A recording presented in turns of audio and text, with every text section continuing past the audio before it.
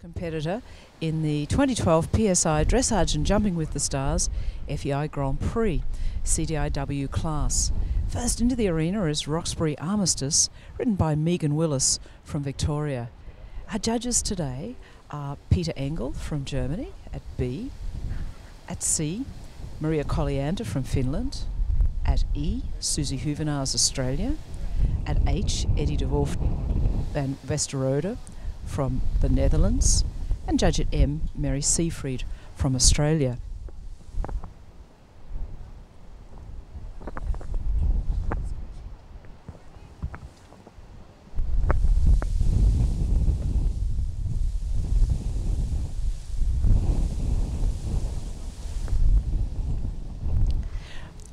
Welcome to our live feed. We're here today at Werribee for Equestrian Live at the 2012 PSI Jumping and Dressage with the Stars. The class about to begin is the FEI Grand Prix CDI-W.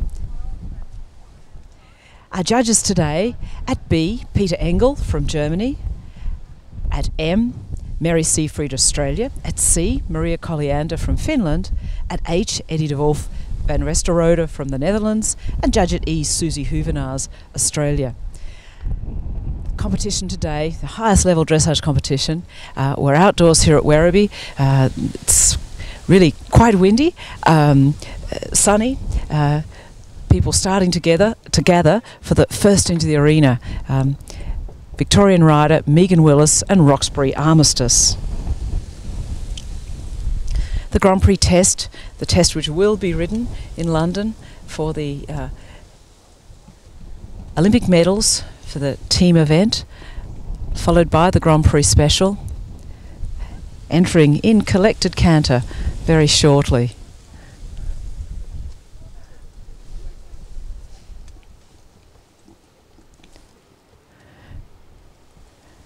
Roxbury Armistice now becoming established at Grand Prix level. We have quite a big field today. Some of our Australian riders already on their way to the final qualifications in London. However, we have Heath Ryan and Regardez-moi, multiple Grand Prix winner.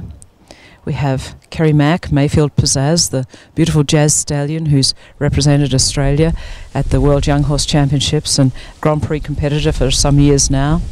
We have Tor Vanderberg with Fisherman's Friend, the licensed Hanoverian stallion. We have Nadia Coughlin, a former Australian Grand Prix champion, today riding Northern Campion. We have Fiona McNaught and Ostra. Fiona, Victorian, from Boneo Park, an up-and-coming future star.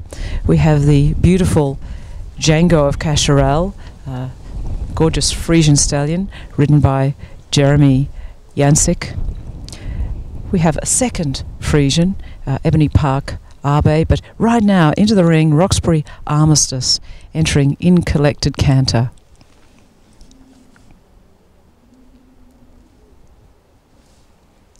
The halt, a little wide behind, but hesitation forward in working trot. Turning left at C, and the first of the extended trots.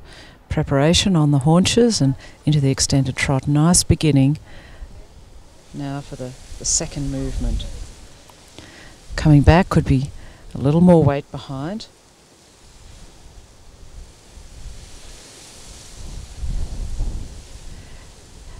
First of the half passes. Perhaps a little more engagement. Oh, and some problems. There's dust here today and really interrupted, so unfortunately the score well below the sufficient here, and walking beginning now in the left trot half pass, so unfortunate there.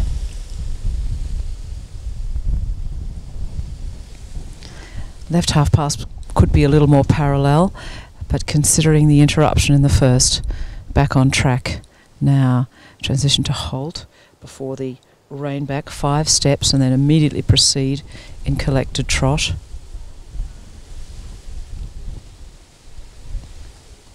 And and the second of the extended trots coming up to a transition at V into the passage. The extended trot, a really forward, lengthened trot with the horse with a lengthened stride, a lot of push required from the hind legs. Transition to passage, neatly done, and the passage, a highly elevated trot into the piaffe, which is in the trot rhythm but more or less in place, requiring a lot of strength behind. Roxbury Armistice just a little tight in the back and could take more weight on the hind legs. Slight hesitation, could be straighter in the transition out, but back into the passage, a little stronger in the passage than in the piaffe. Now the extended walk ridden on a diagonal line from P across to H. At H the transition to the collected trot. In the extended walk, we're looking for a big overstep, the hind legs stepping well in front of the the prints of the forefeet, the horse lengthening his frame but swinging right through his body. Now the collected walk, shorter, higher steps. The rhythm should still be clearly 4-beat and getting a little dangerous here. The collected walk should be a noble gait. And coming up to the transition to passage at M. Small hesitation, but now into the passage. Passage M, B, a turn, hesitating, perhaps anticipating the piaffe, coming up at I.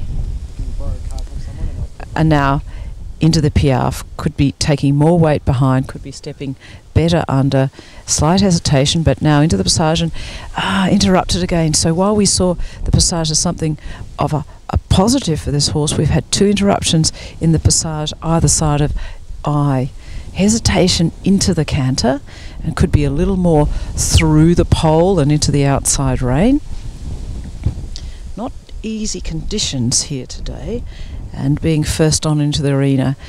Into the 2-time changes, the second of the changes, the third of the changes, fourth, every second stride, 5th, 6th, 7th, there's 9 altogether, and there's the 9th. So accurate, could be a little more uphill, could be pushing off more with more strength from the hindquarters, but accurately performed.